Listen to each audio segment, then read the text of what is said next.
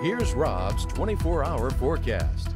Beautiful evening across Acadiana after hitting a high of 78 degrees today. Now we've cooled off into the 60s and probably going to cool off just another 3 or 5 more degrees as clouds will begin to move in as we head through the overnight hours. You can see the clouds coming in from the coast, also from the west, and that's going to continue overnight tonight. So we gradually cloud up. As we take a look at the latest HRRR model, we're looking pretty good through tomorrow morning. Dry, cloudy skies, but then as we head into the afternoon, showers and storms moving in. They look to be crossing into Louisiana. It looks like shortly afternoon, and they're going to make some pretty good ground by 3-4 o'clock in the afternoon. It does look pretty stormy across the area through tomorrow evening, thus the high rain chances for tomorrow. Looks like we'll pick up a couple of inches of rain tomorrow, then a bit of a break as we head into Friday. Friday looking dry for now. I got 30% in there, but notice as we head into Friday evening, showers and storms back on the way with that secondary system we've been talking about. So overnight tonight,